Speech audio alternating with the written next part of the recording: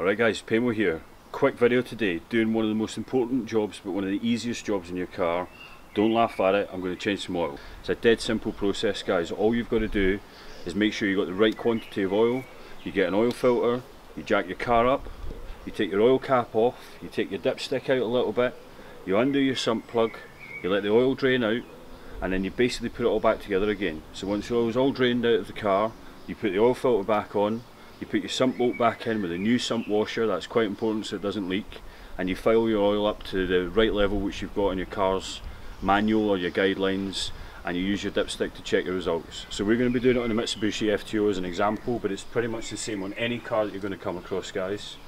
On this car it's going to take supposedly 4.5 litres of oil, but it will never take the full complement. So something to bear in mind is you're always going to have a little bit of oil left in the engine. I'm doing it when the engine's warm, that helps the oil drain out, but obviously you want to be careful not to burn yourself in that situation.